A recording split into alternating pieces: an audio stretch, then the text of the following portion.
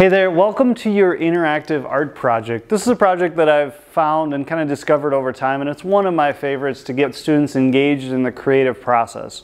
This class often will go with something that doesn't necessarily take a large amount of skill, and we'll do a project that bases it on creative thinking. And then the next project we'll try to grow a skill, and then we'll go between the idea of creative thinking and skill growth.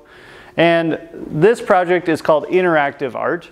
And basically the idea is you're taking something that's drawn and you're interacting it with an object. So let's say this drawing of this, I just spent like 3 minutes doing it, interacts with this pencil, and rather than just putting the pencil on the person's foot, you would break the pencil so it seems like the karate chopping person is busting the pencil. This is the first idea of many ideas that I found online when I was kind of discovering this project. So I saw a drawing that looked kind of like this, someone breaking a pencil. You would then take a picture of this for your actual art.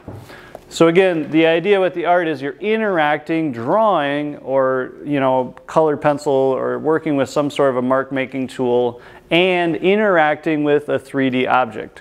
So maybe it's a pin, right? So we have a pin here, and the pin is putting, the coat or the jacket or the shirt, hanging it up, and the person's like dangling, like, hey, help me out. Or maybe you have an eraser, and the eraser is erasing part of the drawing. That was one of my favorite ones that a student made. The eraser was like erasing part of the drawing, and everyone's like running away, like, hey, watch out.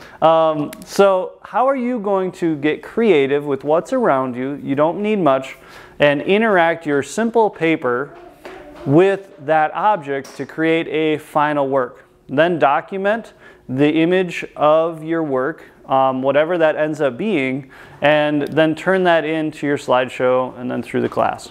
I'm excited to see your interactive project, and I'm excited to see you get to creative thinking and see how that goes. There's no wrong answer. Just explore boldly, and I would try to challenge you to not just use something you've seen online. Come up with your own idea. See if there's something, maybe if you love music, that relates to the music you love. And good luck creating.